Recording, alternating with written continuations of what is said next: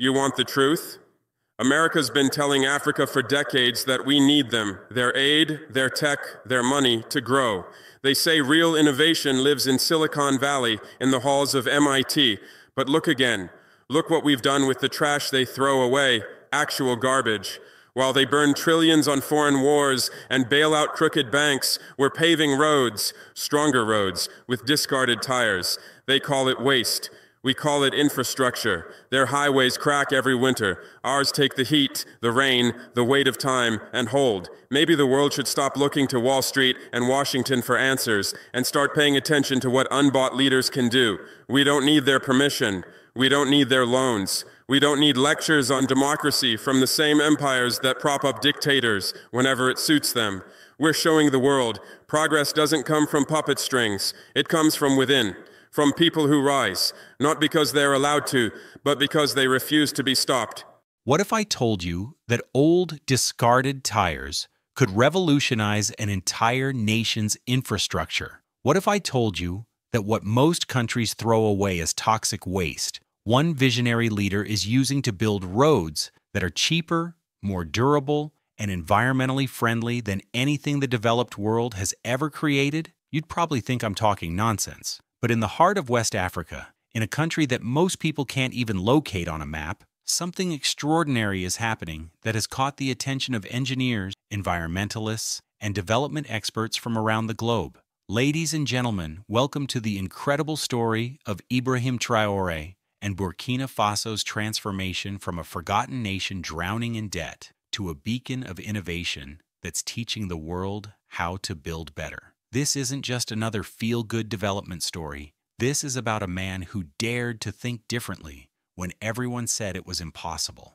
This is about turning the world's trash into treasure and proving that sometimes the most revolutionary solutions come from the most unexpected places. But before we dive into this remarkable journey, let me ask you something. Have you ever driven on a road and wondered why it cracked after just one winter? Have you ever seen mountains of old tires polluting landscapes and wondered why no one does anything about them? Well, Ibrahim Traore wondered the same things, and unlike the rest of us, he decided to do something about it. Picture this: Burkina Faso, 2022, a landlocked nation in West Africa, suffocating under the weight of international debt, a country where most of the infrastructure was crumbling, where roads would wash away with every rainy season, or crack under the scorching African sun. Remote villages were cut off from cities by treacherous, unpaved paths where ambulances, fire trucks, and school buses would get stuck for hours, sometimes with life or death consequences. This was the reality that Ibrahim Traore inherited when he came to power. But here's where the story gets interesting. Instead of begging for more international aid or taking on more crushing debt to import expensive road-building materials, Traore looked around and asked a simple question: what if the solution is already here? And that's when his eyes fell on something everyone else saw as worthless garbage: old automobile tires. Think about it for a moment. Every year, billions of tires reach the end of their useful life. In most countries, these tires become an environmental nightmare. They pile up in landfills, creating breeding grounds for disease-carrying mosquitoes. When burned, they release toxic fumes that poison the air and soil. When dumped in rivers and streams, they become sources of pollution that can last for centuries. But what if these seemingly worthless tires weren't waste at all? What if they were actually the raw materials for building some of the most durable roads on Earth? This is exactly what Ibrahim Traore discovered, and what he's now proving to the world.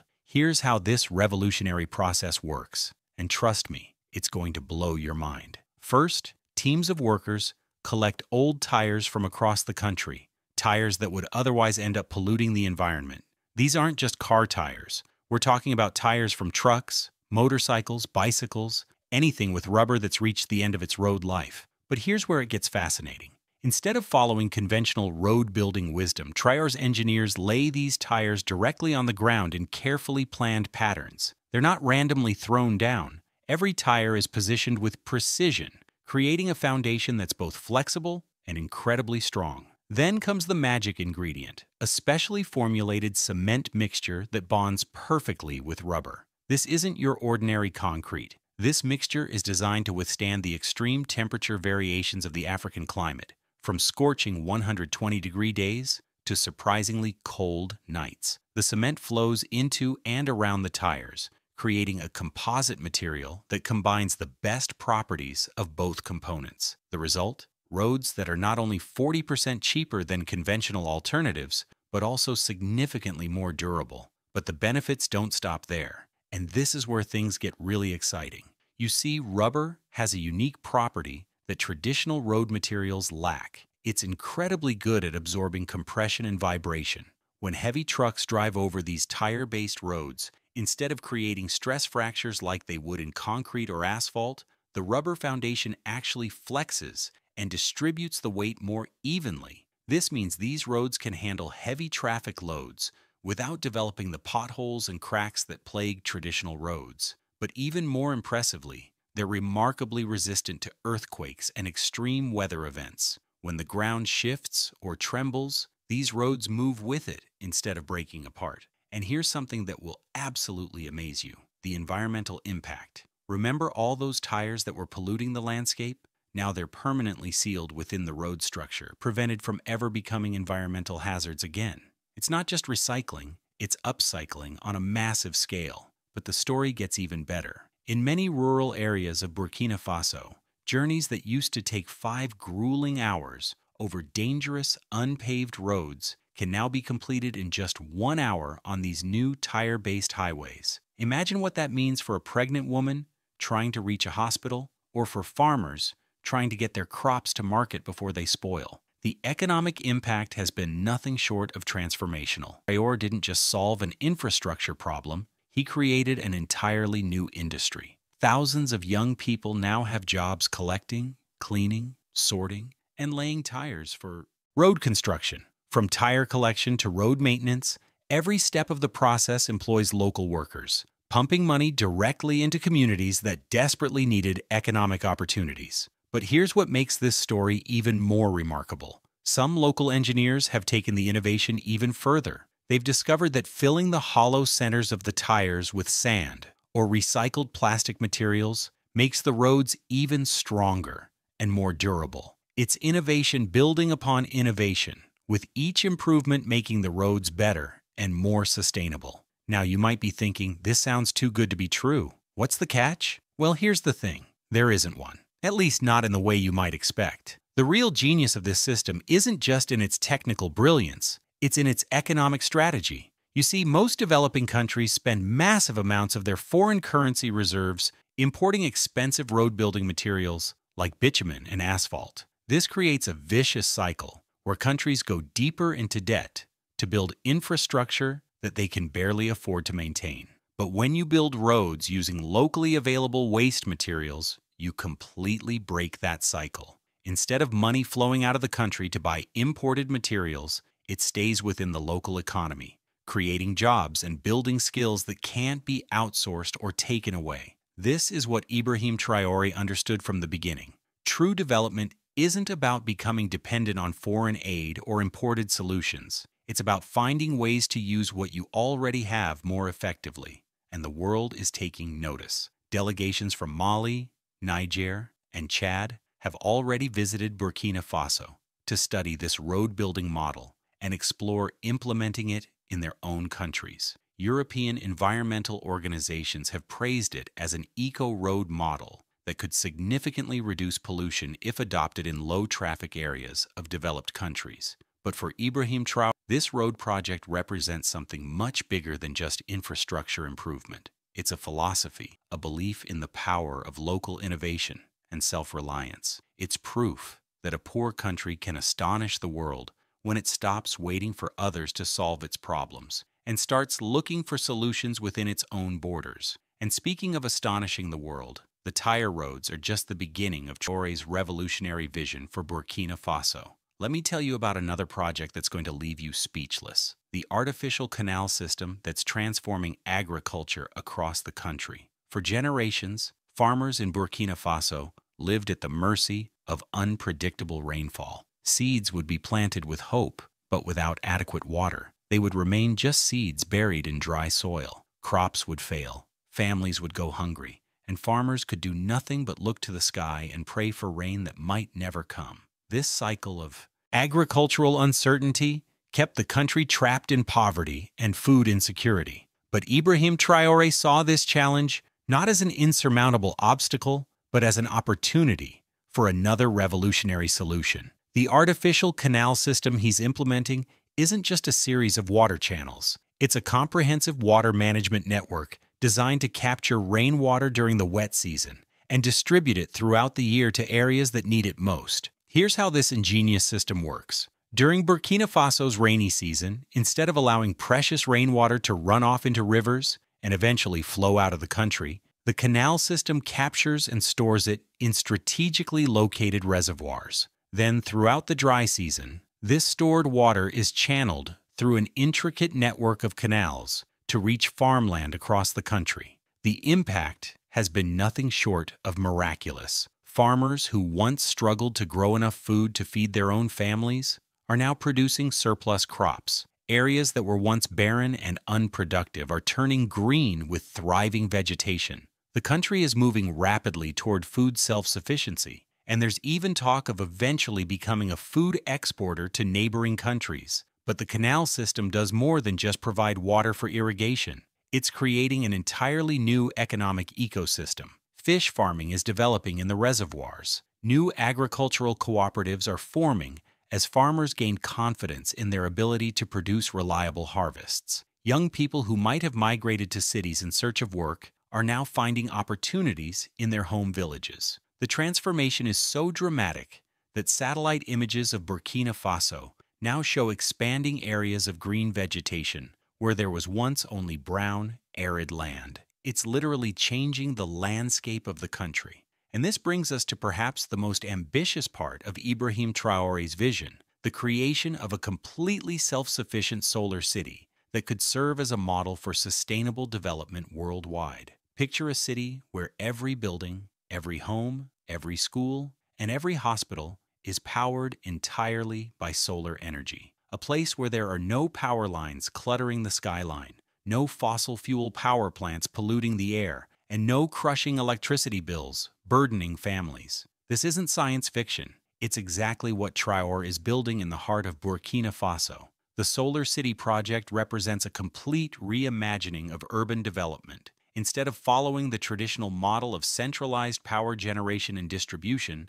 this city will be completely decentralized. Every structure will have solar panels on its roof, generating its own electricity and feeding excess power back into a smart grid that can redistribute energy where it's needed most. But the vision goes far beyond just clean energy. This city is being designed as a hub for technological education and innovation. Modern schools will teach students about renewable energy technologies, solar engineering, and sustainable development. Solar-powered buses will provide clean public transportation. Free solar-powered internet zones will connect young people to the global digital economy. Think about what this means for a country that was once so energy poor that many homes had no electricity at all. Children who once studied by candlelight will grow up in a city where clean, abundant energy is simply taken for granted. Young people will gain skills and cutting-edge technologies that will position them to compete in the global economy. The project is also creating thousands of jobs in manufacturing, installing, and maintaining solar energy systems. Instead of importing these technologies from abroad, Burkina Faso is developing the capacity to produce them locally, creating yet another avenue for economic development and self-reliance. But perhaps most importantly, the Solar City serves as a powerful symbol. It demonstrates that developing countries don't have to choose between economic growth and environmental protection. It proves that the most advanced technologies can be deployed even in the world's poorest countries when there's political will and innovative thinking. International observers are watching this project with fascination. If successful, it could provide a blueprint for sustainable urban development that could be replicated across Africa and in developing countries around the world. Now, let me put all of this in perspective for you. What Ibrahim Traore is doing in Burkina Faso isn't just about building roads, canals, and solar cities. It's about fundamentally changing how we think about development, innovation, and problem solving. For decades, the conventional wisdom has been that poor countries need to wait for help from rich countries, that innovation only happens in well-funded laboratories in developed nations, and that the best solutions are always the most expensive ones. Traoré is proving all of that wrong. He's showing that some of the most brilliant innovations can come from the places where resources are scarcest and needs are greatest. He's demonstrating that what looks like waste to one society can be treasure to another. He's proving that necessity really is the mother of invention. But there's something even deeper happening here. In a world increasingly divided between those who have and those who have not, between the developed and the developing, between the innovative and the dependent, Ibrahim Traore is showing a different path forward. He's proving that true leadership isn't about managing what you inherit, it's about imagining what could be and then making it real. He's showing that the most powerful force for change isn't money or technology or outside help.